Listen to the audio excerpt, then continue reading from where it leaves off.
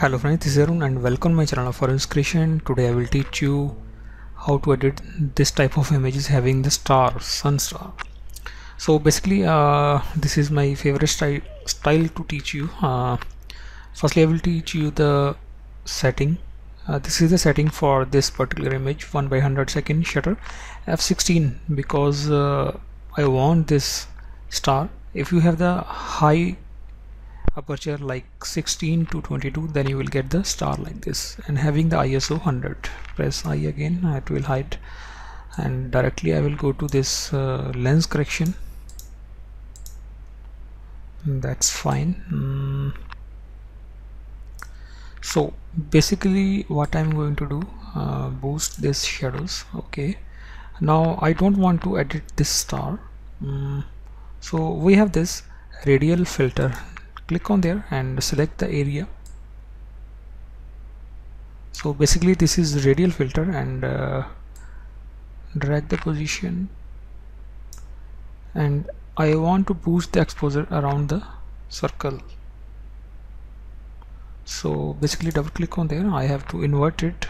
Click on there, invert mask, then now we can boost. Now it is not affecting the star overall, so reduce its value.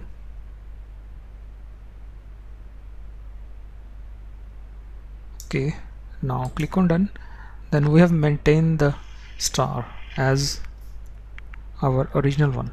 See, this is before and after. Now I want to remove this area, so we have this spot removal tool. Click on there and increase the size as you want, and you can decrease the size from here and apply that brush directly on this area.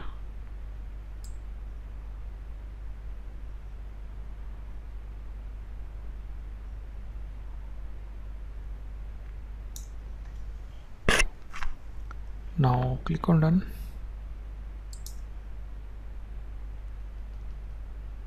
Okay, it's not working. I think it requires Photoshop editing from this side. Again, Control Z.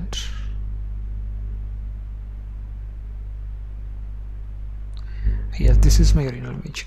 Now boost some vibrance like that, and we can crop the image. This is actually straight.